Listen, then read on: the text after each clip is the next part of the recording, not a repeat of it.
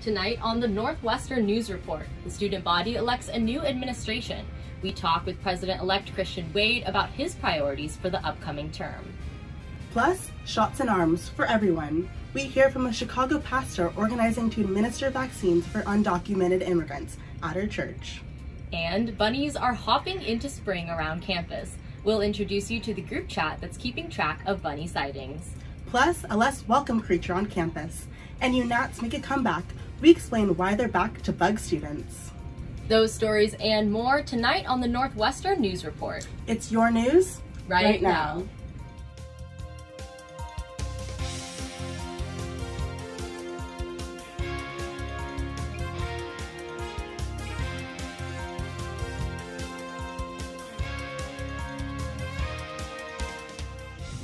Good evening and welcome to the Northwestern News Report. I'm Simone Scott.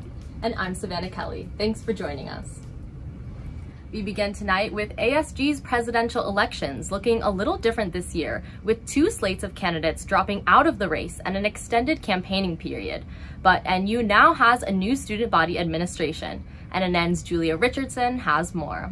After about a week of campaigning, Christian Wade and Ada Ogbonna winning the ASG presidential election in a landslide. If I have the opportunity to, really make an impact and create, change at the university, which is my goal, to step foot on campus, why not, reach it, at least try at that opportunity. Outgoing ASG president Juan Zuniga expects a smooth transition. I think they have a lot of good ideas, and I'm pretty confident that they're going to put together a really good leadership team. Wade says after building a team, he and Ogbonna will get to work creating a student organizing grant, supporting students holding marginalized identities, and increasing ASG's connection to the student body.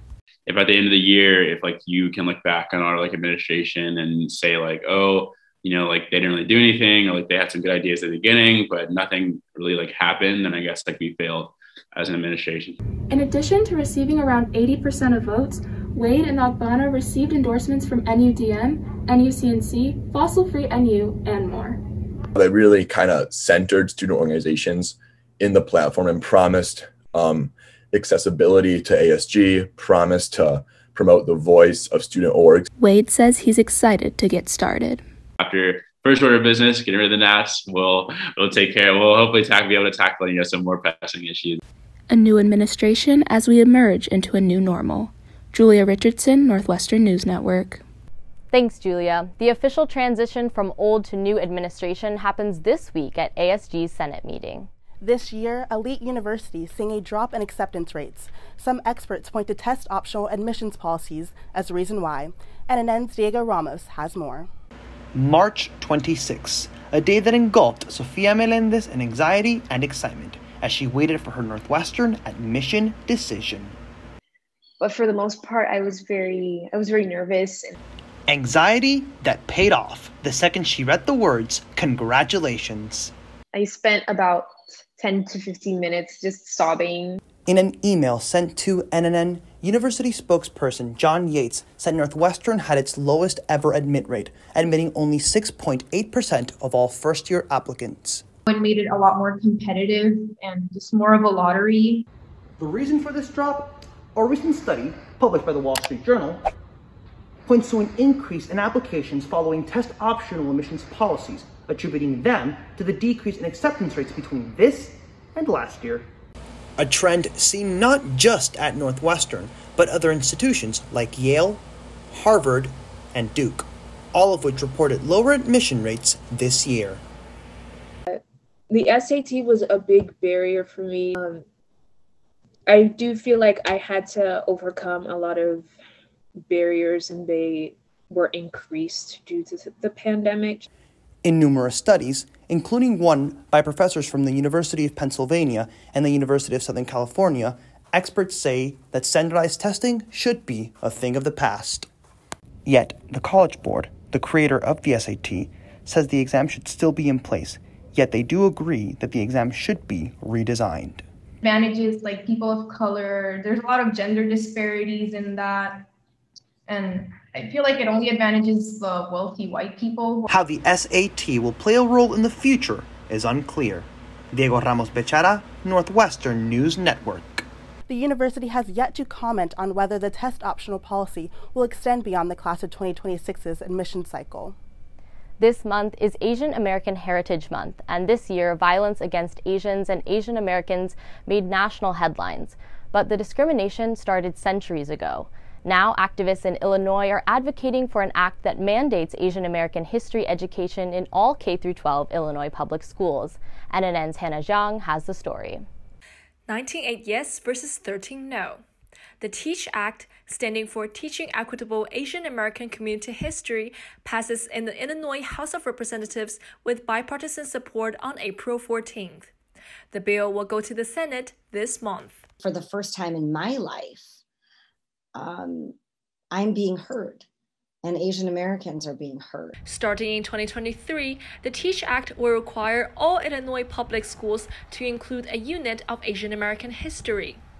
Right now, Asian Americans don't see themselves reflected in history books. Despite the fact that it was Asian-heavy population, they didn't really include any Asian history.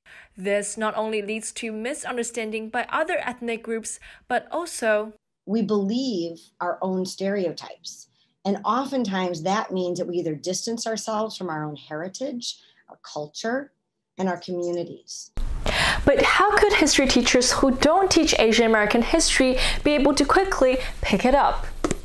Activists tell me they can start with a PBS series called Asian Americans that comes with lesson plans and discussion questions. There will be teaching for educators for this curriculum. Illinois House Representative Jennifer Gonker-Schwartz sponsors the act and brings it to the House and the Senate. Absence of Asian Americans in our curriculum is a decision. Inclusion is a choice, and so is exclusion. Painting a fuller picture of U.S. history, Hannah Jiang, Northwestern News Network. We have Hannah now. What does the act look like going forward?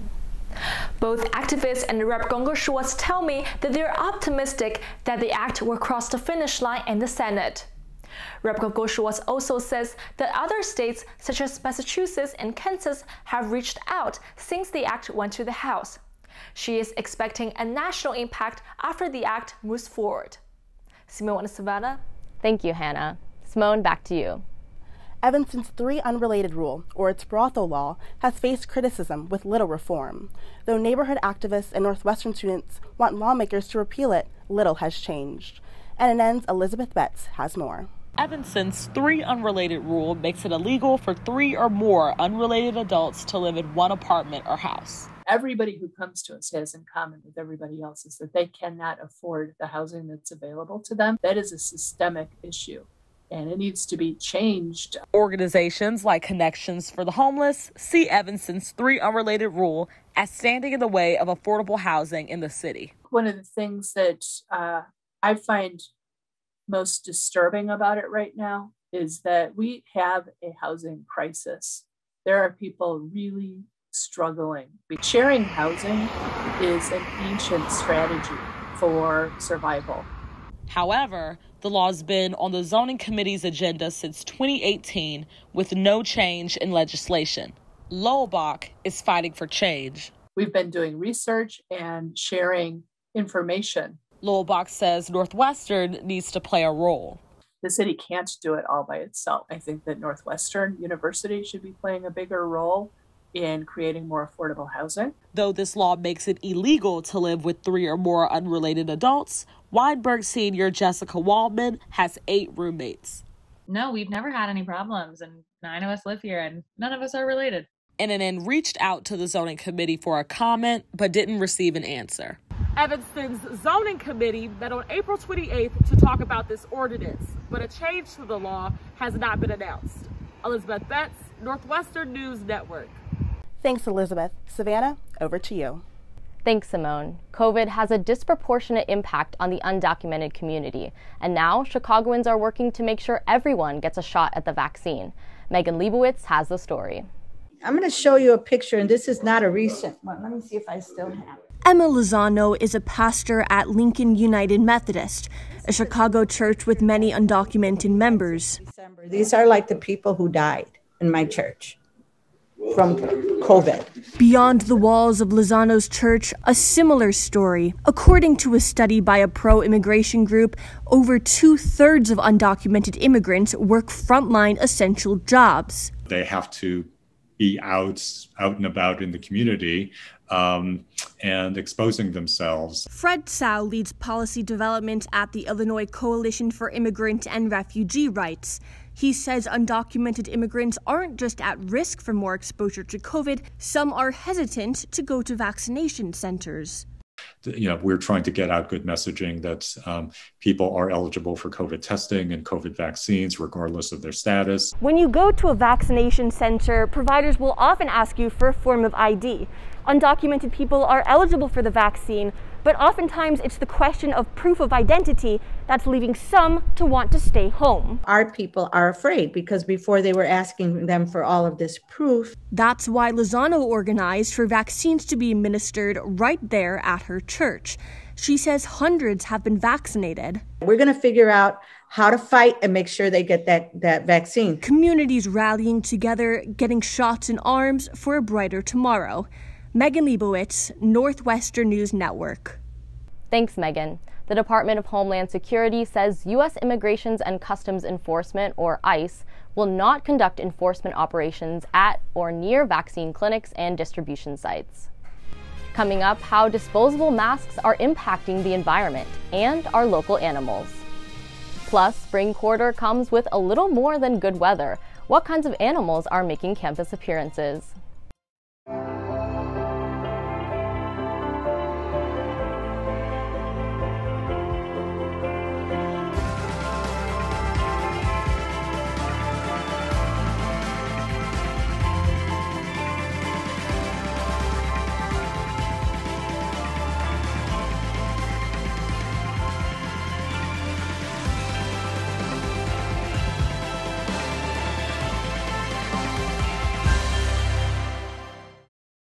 Welcome back. The latest numbers from the NU COVID-19 dashboard list 35 new cases between April 26th and May 2nd. The positivity rate during that period was 0.28%. As more Americans get their COVID-19 shots, the CDC is loosening public health guidelines. Northwestern's COVID policies, however, remain largely the same. I sit down with the lead case managers for Northwestern's risk management team to find out why. I think it's difficult sometimes for students, faculty, staff to understand that public health deals with a large group of people. So you have to cast a wide net to try and keep everybody safe and stop spread. Last week, the CDC released new guidelines saying fully vaccinated Americans can safely gather outdoors without wearing masks. However, Northwestern still requires everyone, regardless of vaccination status, to wear masks on campus grounds. I think right now it's difficult to verify who is vaccinated and again have everyone truly understand what fully vaccinated means. Individuals aren't considered fully vaccinated until 2 weeks after receiving their second dose. I think maybe a lot of people would say, I got my second dose yesterday, so now I don't have to wear a mask. And unfortunately, that's not accurate information. Some students say they feel more comfortable when those around them are wearing masks. Just because I got my second shot, it does not necessarily make me feel safer. I think I would only feel safer if everyone around me got fully vaccinated. Case managers stress that being fully vaccinated doesn't mean you can forget all mitigation efforts, especially in a communal setting on campus. But vaccines don't prevent the infection altogether. It does minimize some of the risk. It minimizes some of the likelihood of transmission, but you can still get COVID when you've been vaccinated. The CDC reports that Pfizer and Moderna vaccines are 94% effective in preventing COVID-19 hospitalizations. If you are fully vaccinated, Northwestern does not require you to quarantine after known exposure to the virus, as long as you remain asymptomatic. Simone? Thanks, Savannah. A study published in the National Library of Medicine says every day 3.4 billion face coverings are tossed out. What happens if those masks aren't disposed of properly? And an Joey Safchik tells us that your mask trash is not anyone's treasure. Joining the ranks of plastic bags and plastic water bottles, streets littered with masks. It's really sad because Evanston is so nice. Lots of it I've seen everywhere. It's very noticeable. noticeable not only for wild cats, but wild animals. Since these are unusual in the environment, certain animals might actually be intrigued to the level that an animal might be intrigued about something. I walk my dog a lot. Every time we, go on a walk, at least once, I have to pull a mask out of his mouth.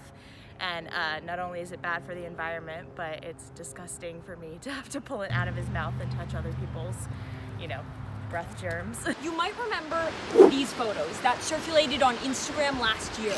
That threat to the animals, plus having Lake Michigan in our backyard, makes water pollution a real concern. My daughter and I did an Earth Day cleanup at the Arrington Lagoon and also along the lakeshore, just south of the campus where all those big rocks are. We found 4 or 5 masks, I would say, maybe 6 masks. Cherie Fisher sits on the Evanston Environment Board.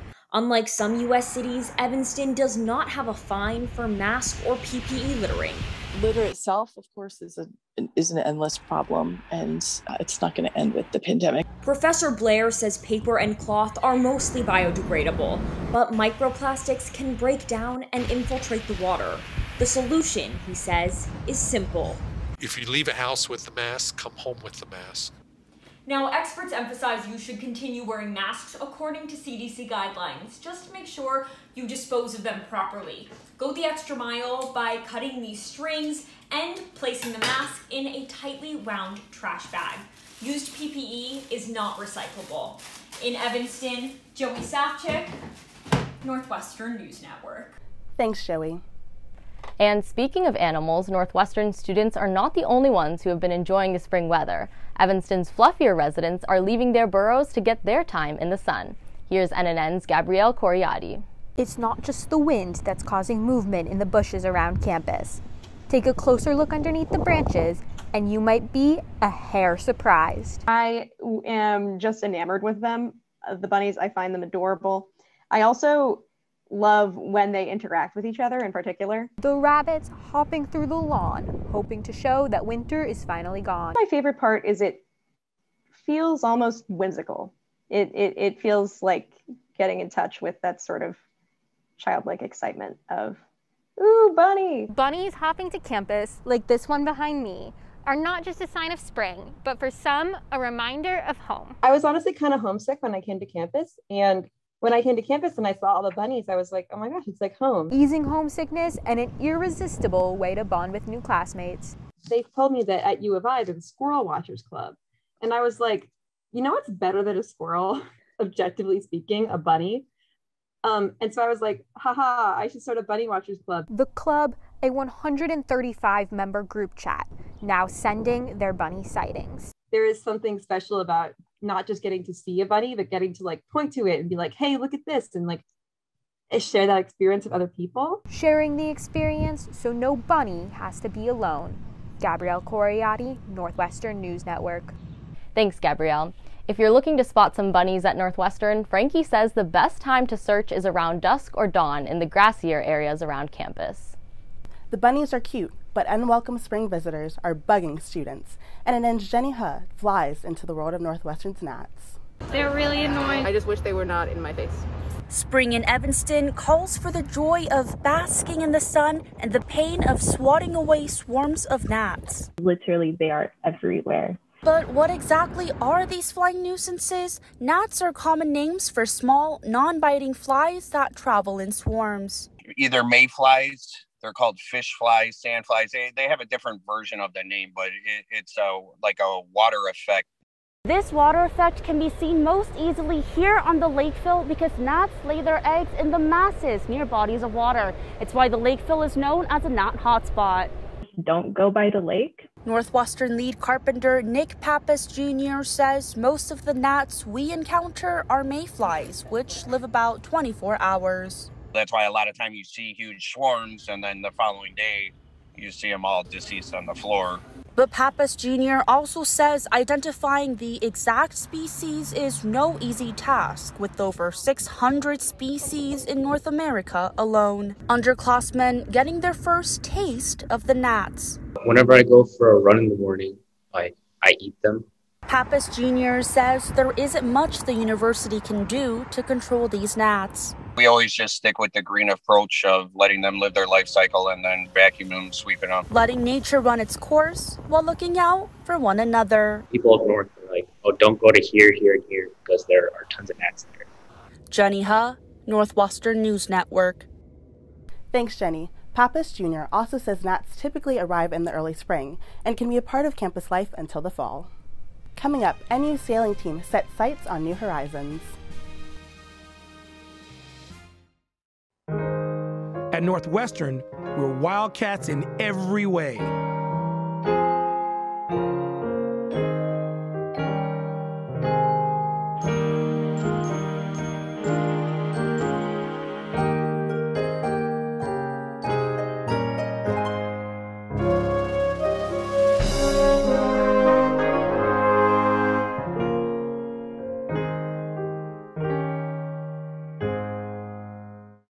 Welcome back to the Northwestern News Report. With warmer weather, students are running outdoors to play intramural sports at NU.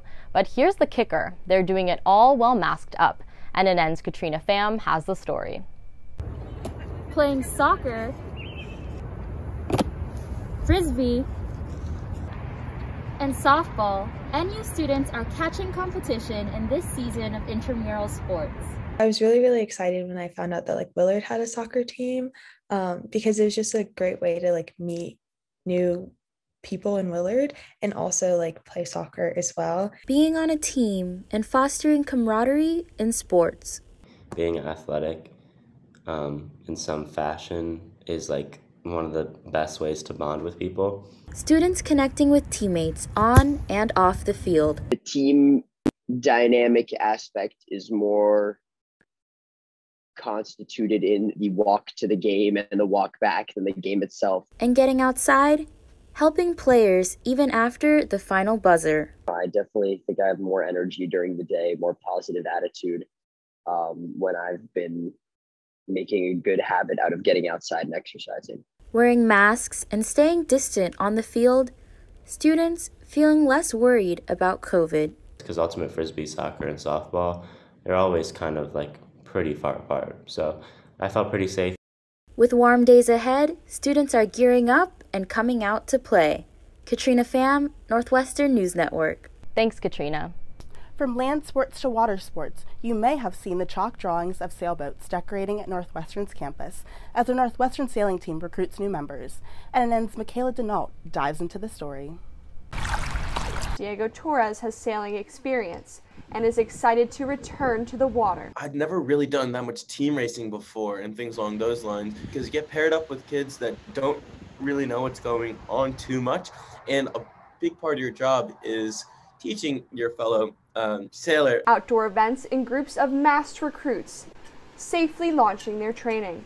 We are limited to only a certain amount of boats per practice. We wanted to make sure that everyone joining could have the opportunity to sail when they wanted to. Torres teaches beginner sailors tips and tricks out on the lake, though it's difficult to lend a hand with COVID-19 on the land. Because you can't really see facial expressions and stuff like that, so you have to talk through things a lot more, and also you can talk with your hands a lot. That's very helpful. With the loosening of COVID-19 restrictions, the Northwestern sailing team is undoing their knots in preparation for fall competition. Making sure that we use this time to the best of our ability, so when we come back in the fall and are competing, we can be as fresh as possible and know that we used this season for good. Torres prepares for the fall and 3 more years with the team, learning by assisting others. I'm excited to really dive into that community and just get to know everybody that beyond the sailing center here at Northwestern. After a bumpy year, smooth sailing towards new horizons in Evanston. Michaela Denault, Northwestern News Network. The sailing team welcomed 16 new members out of hundreds of applicants. Torres and the recruits say they are excited to grow as teammates. And speaking of sailing, Gabrielle Coriotti is here with the forecast now. Gabby, will there be any sunshine for the team on the lake this week? Thanks, Simone. So the sailors might be a little bit out of luck if they were hoping for some sun this week. Their best bets will be on Wednesday and Friday, where it will still be cloudy, but there will be some sun peeking out from behind those clouds. But on Thursday and Saturday and Sunday, they will be straight out of luck, as the weather those days just calls for cloud and rain. In addition to the cloudy skies, we're also seeing some cooler temperatures this week than we did last, with the highs throughout this week staying in the low 50s, and on Sunday it even getting to a high of 48. But luckily the lows aren't too much lower, with the lows staying in the mid 40s, except for on Saturday, where we do see the lows get into the low 40s of 41. So this might not be the best week to be taking those beach selfies, but hopefully as we get further into May, we'll be seeing more of the summer sun. Now back to you. Thanks, Gabrielle. Up next, a student cartoonist shows us he loves his friends very much. Don't go away.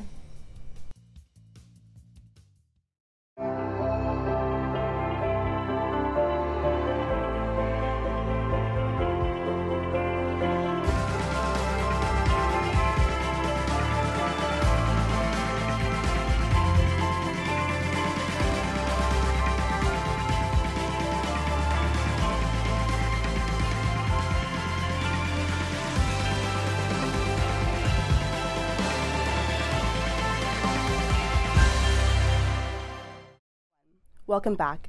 NU's very own, creating comics about love and friendship, bringing some brightness to a dark year. I caught up with the creator. Senior Abriel Sirigar, drawing comics to pass the time over spring break. And they've stuck around. And I've always wanted to draw comics. The comics feature a sentimental bear named Berbert. I thought like a solitary animal, but like portraying them in a family setting and in a friendship setting was the message I tried to get across. Scrolling through the Berbert Comics Instagram page, you can see that Berbert wears his heart on his sleeve, and he's not afraid to tell his friends when he loves them. I mean, I write these comics really to project how I feel in life day to day. They're very wholesome, and I feel like if you talk to my friends, they'd probably say that I say I love you a lot, and this was just another way to say it. Sirigar's friends say they definitely feel the love in these comics. Sometimes I'll see myself kind of pop up in these comics, and I'll see him, you know, bringing other friends that he has that I also know into the comics. And it's a joy. Like, it truly makes me feel so loved. Although Sirigar didn't originally intend to share Berbert with the world, Burton believes the comics make the world a better place. Somebody who doesn't know Abriel at all, who might see these comics for the first time, will understand just how valuable friendship and love is to a person like him, and in my mind, how important it should be to all of us. It's inspirational. You can find Berbert on Instagram at Berbert_comics. Savannah, these comics are so cute and wholesome. Gosh, they're adorable. I love watching his Instagram stories every day. Yeah, and when I was with him, he was drawing a comic about how journalism is a team sport, which I thought was awesome. Very great. Such a great attitude to have. Well, that's all the time we have for tonight. I'm Savannah Kelly. And I'm Simone Scott. Good night.